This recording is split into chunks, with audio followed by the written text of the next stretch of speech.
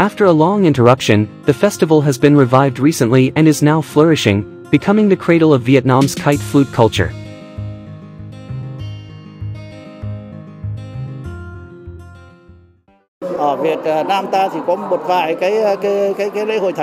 The kite flying festival is deeply ingrained in our culture.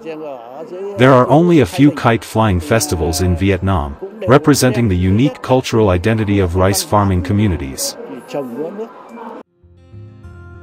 Only the village holds a traditional kite flying competition associated with a temple dedicated to deities.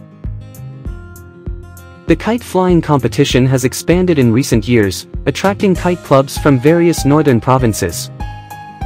Kites entered into the competition must meet specific size and flute requirements.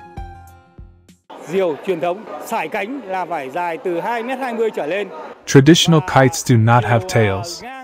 A kite must have at least 3 flutes with a diameter of 2.5 centimeters or more. With a history spanning 1,000 years, the kite flutes have carried on the tradition, participating in many international kite festivals abroad.